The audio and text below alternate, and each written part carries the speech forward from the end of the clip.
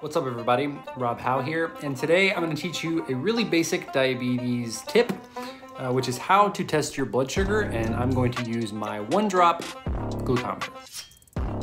Okay, first thing that you're going to need to do is make sure that your hands are clean. Early on, we'll make sure to scrub them with alcohol wipes, but as you progress in your life with diabetes, you may not always have an alcohol swab, so just make sure that your hands are good and clean and dry.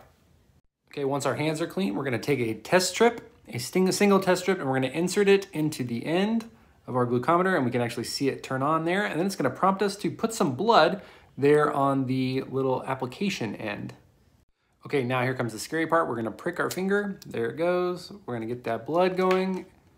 As you can see it there, and we're going to apply it. Hear that beep. Now my blood sugar's been running a little high, so you see it there, 309. We're going to clean our fingers off, and there you have it. That is how you test your blood sugar on the OneDrop glucometer.